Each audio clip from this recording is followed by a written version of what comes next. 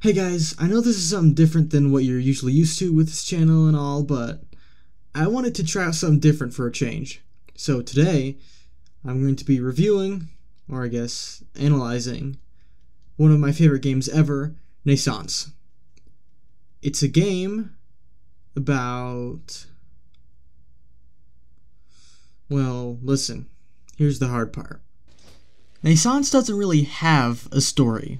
Well, not in the traditional sense anyways. There is no dialogue in the game.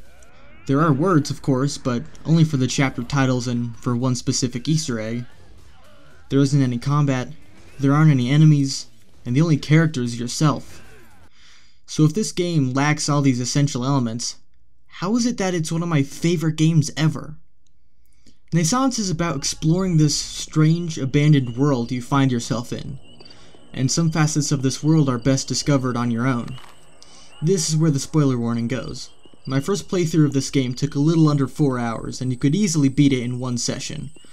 Best of all, the game is free on Steam. It is highly recommended that you play the game first, and then come back to this video. Trust me, this is an experience you don't want to have spoiled for you by a video.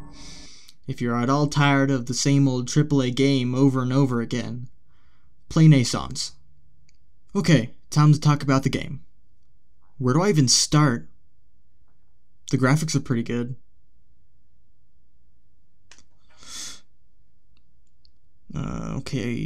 Let's talk about the story. The opening cutscene starts with you running away from this floaty worm thing who doesn't actually come back until the end of the game, so...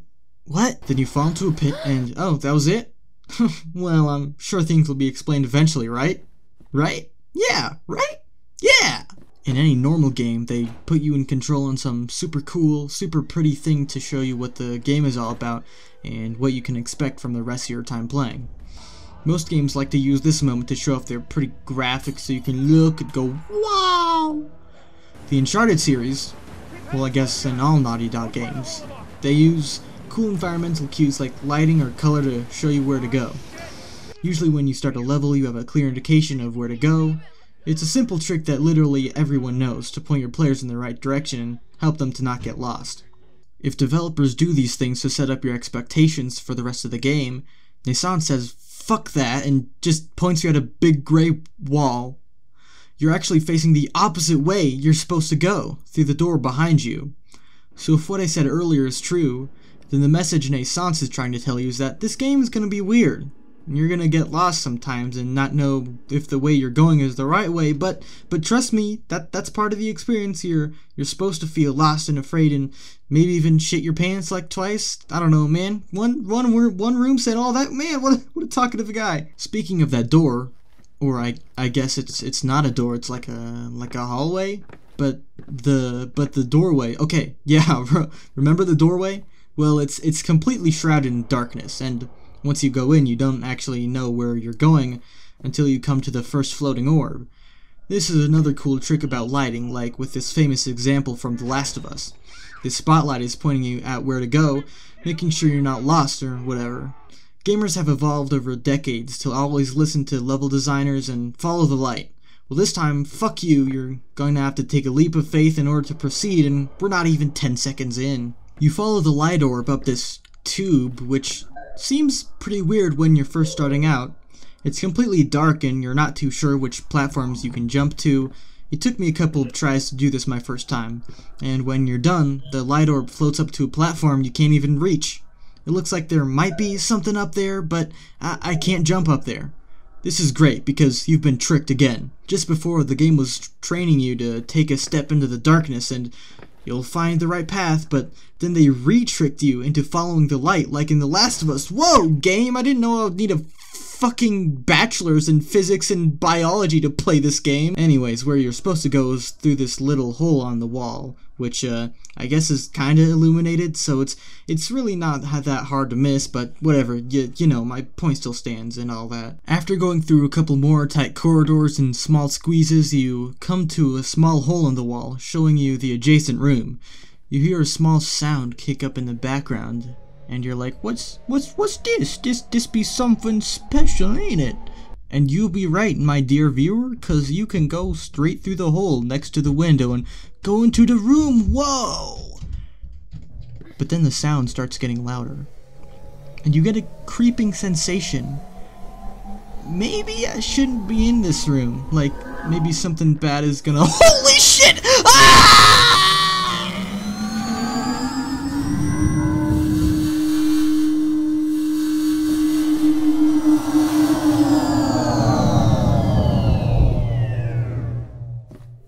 What's the purpose of this? What secret gamer law did NaissanceE break this time? None, bro. I'm pretty sure this only happens to confuse you and make you second guess yourself. And yeah, it did a good job too. Look up any Let's Play of this game on the tube and see people freak out about this fucking harmless room. They tell you not to walk into the light, but hey, science. What even was that? Is this like a test chamber? I have a feeling I shouldn't walk in here when it's super bright. I feel like that's gonna fry me.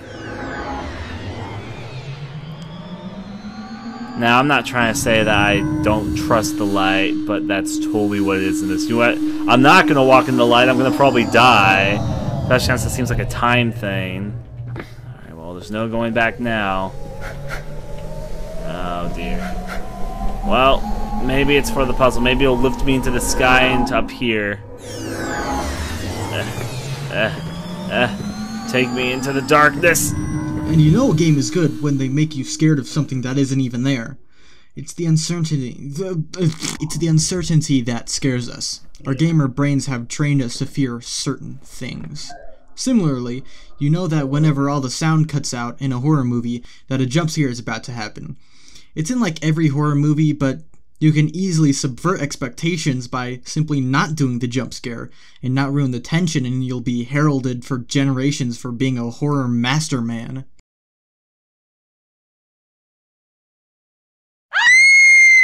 By the way, it took me a while to figure this out, but there's actually a door on the other side of the room that opens up when the lights turn on. It's so fucking bright you can't really see anything, and you have to find your way over there in the blinding light to escape. And when you do,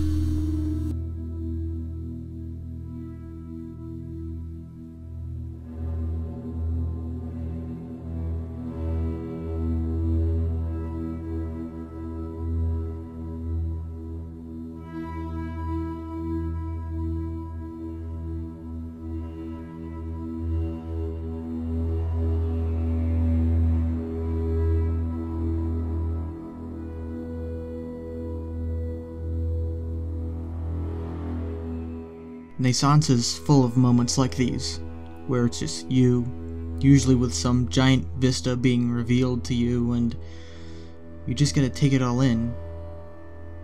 It's pretty beautiful.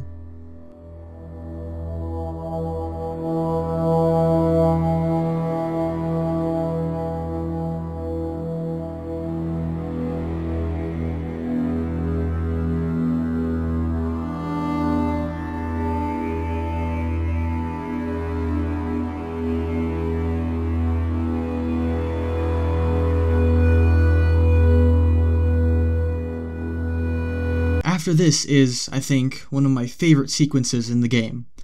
This is technically the first puzzle in the game. You walk down another dark hallway and find another one of those floating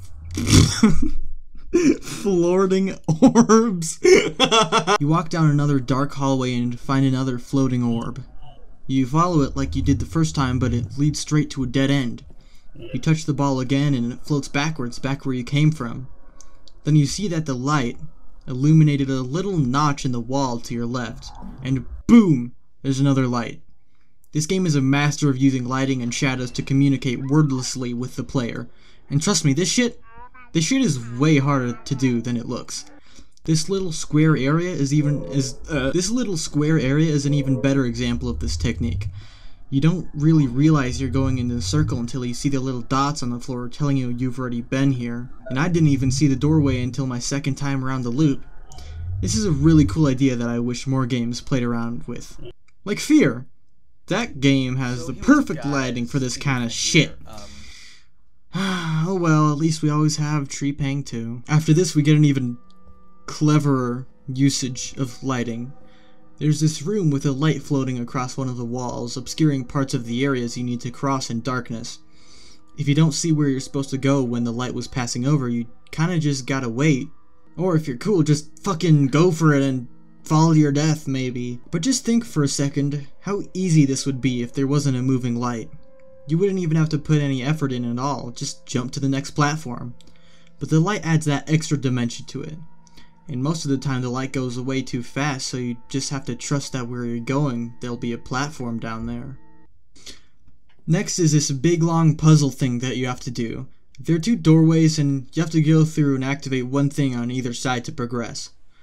I'm not going to get into it, it's just a bit of filler. Well, it's not really just filler, it's teaching you how these shadow blocks work, how they turn solid when there's light shining on them, and you can pass through them when they're in the dark, which does come up later, but it's good that they're... I said God in the script.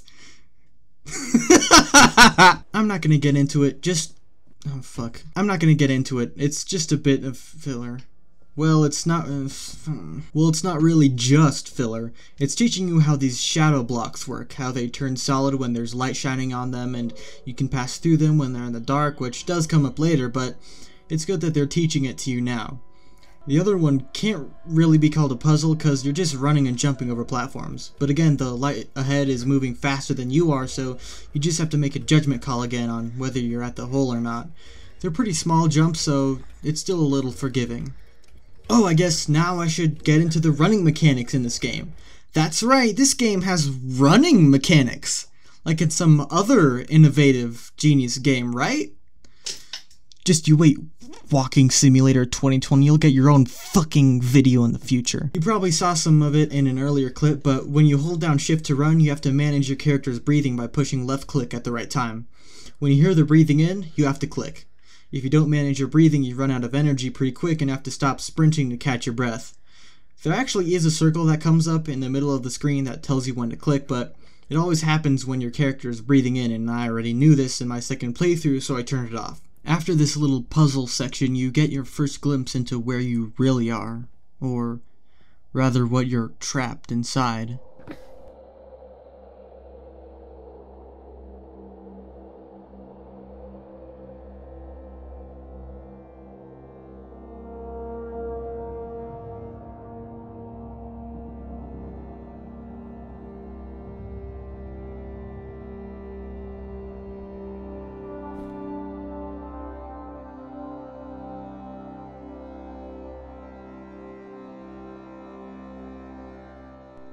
Since we're mostly done with all the tutorial stuff, we're going to go into a little more broad view about this game.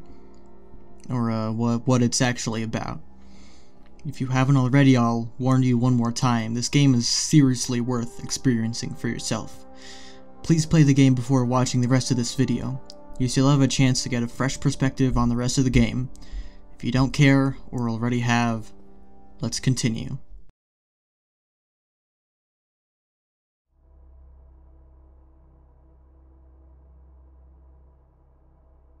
At its heart, Naissance is about discovery.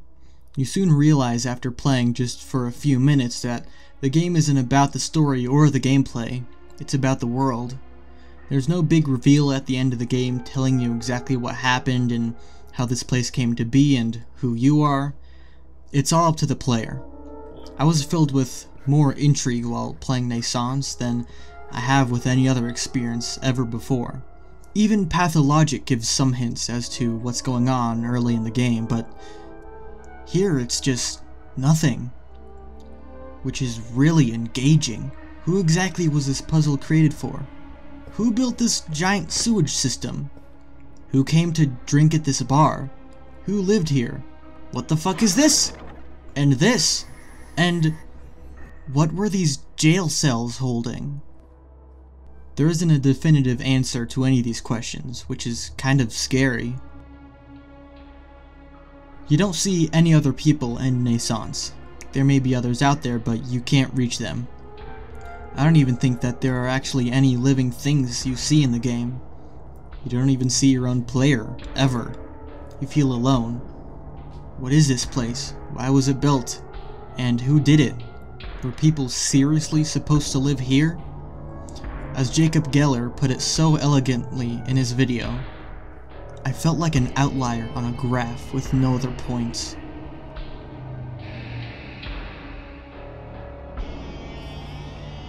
A moment that summed this feeling up nicely happened to me pretty early on in the game. I came across this giant set of stairs, and I really didn't know which way was the right way. Again, you can't always trust the light in this game. But then I saw it. A stairway with just a whole middle section missing. How did such a giant oversight happen during its construction? Who is supposed to climb stairs like these? The answer is no one. This place wasn't designed for anyone, or that's how it feels. It was just thrown together for the sake of existing in the first place. There is no purpose. There is no larger picture we're missing here. It just is. How long it has or will be is irrelevant because it's here, now. What can you even guess at with so little hints? Aliens? A future corrupt government organization? But what's a kingdom with no people to rule over? With so little information, it can be impossible to form even a minuscule conclusion. But that isn't the point of Naissance anyways. There isn't a single natural thing in Naissance. No trees, no grass, no plants, no animals, no people. I don't even think I saw a single drop of water in the game. The whole world has been overtaken by the concrete jungle. There are no skyscrapers because the whole Earth is just one big skyscraper now. It's terrifying. I don't think I've ever been scared by a building before, but Naissance made me afraid of them.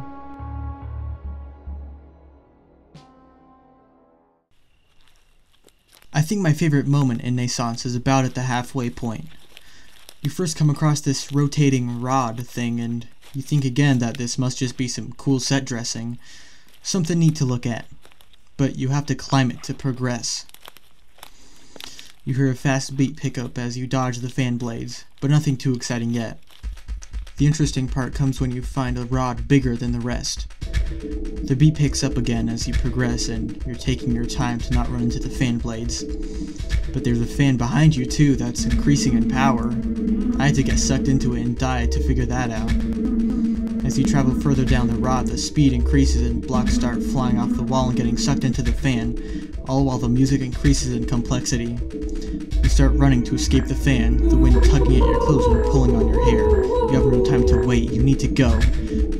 The staggered singing scratches at your ear, telling you to go faster. The breathing of the song is messing with the tempo of your clicking, it's getting harder to move, you need to go. But you don't know if you'll make it out or not. The wind's getting stronger, your feet start slipping, you can't hold on any longer. You think you'll die, but keep on running.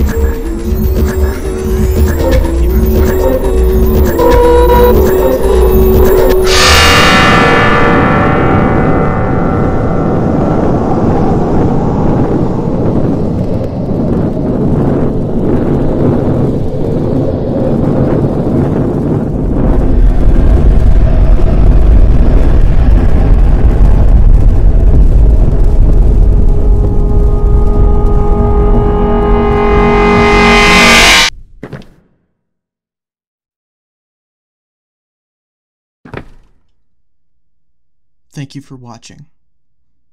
If you like this change of pace, leave a like and a comment so I know you like this kind of thing. If you have the time, watch Jacob Geller's video on Naissance too.